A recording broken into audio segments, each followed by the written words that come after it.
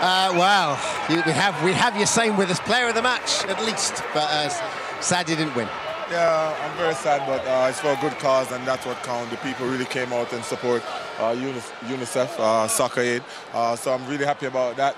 They put on a great performance, and yeah. Absolutely well done. Rob, well done. Congratulations. Couldn't have gone any better as a show, you know, 3-3 and then going to penalties. How thrilling. Having the big man here to help put bums on seats. Yeah. And the shield, or the plate, has come back to England, and we're very, very proud.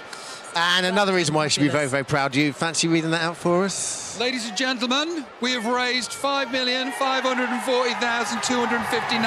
That is fantastic. Thank you. And that is it for tonight. Thanks to the players, the managers, the coaching team, our guests, and of course the fantastic call centre volunteers, but mostly thanks to you for helping to raise a phenomenal amount of money for Unicef. Once again, Kirsty. We revealed that amount, that staggering amount there. It is £5,540,259. Incredible.